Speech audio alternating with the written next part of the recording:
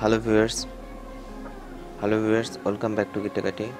In this video we are going to show how to change background color of Microsoft Visual Studio. It can be blue to black or blue to night mode.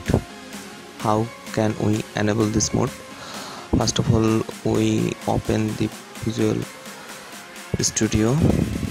You are already seen in the screen.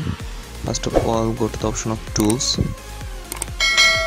then go to the options, and we have to select the environment and go to the general section, and then we find out this option, that is visual experience and color themes.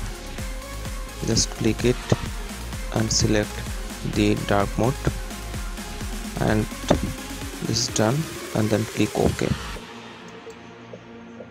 It takes some seconds to update. Yeah, you can see the interface is changed, and this is our code, and this is the full interface over there. And then you have to change to night mode to day mode. How can I change? Just go to the tools and the options, and then environment, and then select the general section, and just go to the visual experience and color themes. Just click it, and light or blue you can select it, and just press the OK button,